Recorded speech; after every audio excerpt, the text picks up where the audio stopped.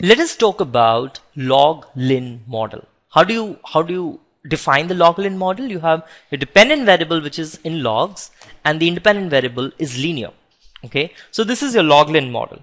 Now, before getting into that, how do you get this log-lin model? Now, suppose this is generally used in your growth rates. So, yt is equal to y naught into 1 plus r to the power t. This is just to say that suppose your initial value is y naught, okay, and it grows with r percent every year for t years, then at the end of the t year, the value of y would be that yt. Okay. Now, in case if I take log of both the sides, what will I get is log of yt is equal to log of y naught plus t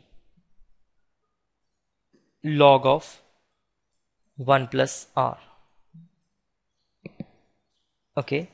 Now, supposedly if I write this log of y naught as beta 1 and log of 1 plus r as beta 2. So how do you write this? You write this as log of yt equals to beta 1 plus beta 2 t.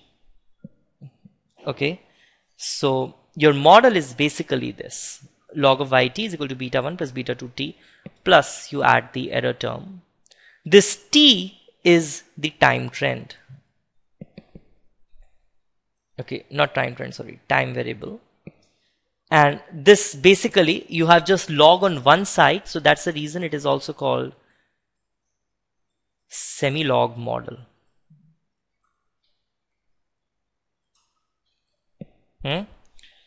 And beta 2, how do you measure beta 2? Is that beta 2 is measured as relative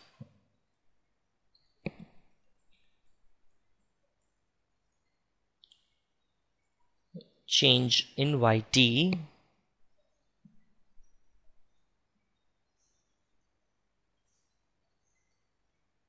given by absolute change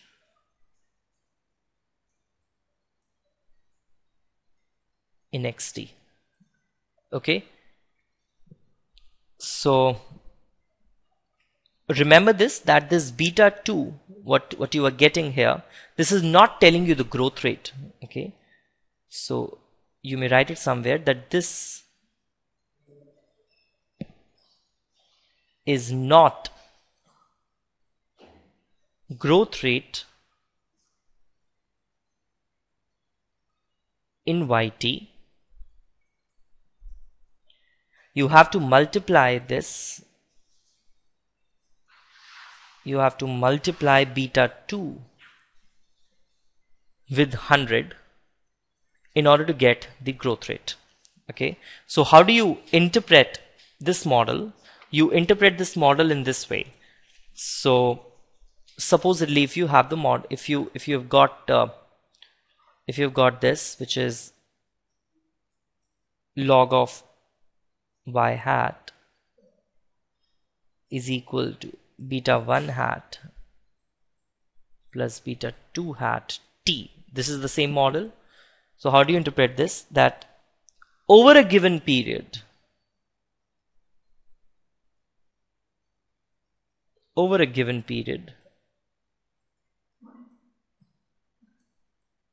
it could be annually, yearly, weekly, daily, anything. If the data which is given to you, it is weekly, then over and that is for 52 weeks. So over a 52 weeks period, y increases by about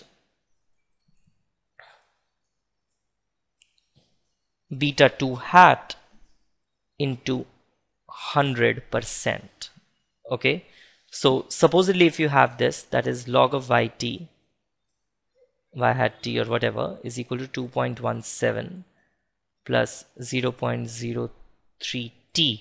If you are getting like this, then you won't say that yt is increasing by 0.03%. It is increasing by 0.03 into 100%, which is 3% for over a given period of time.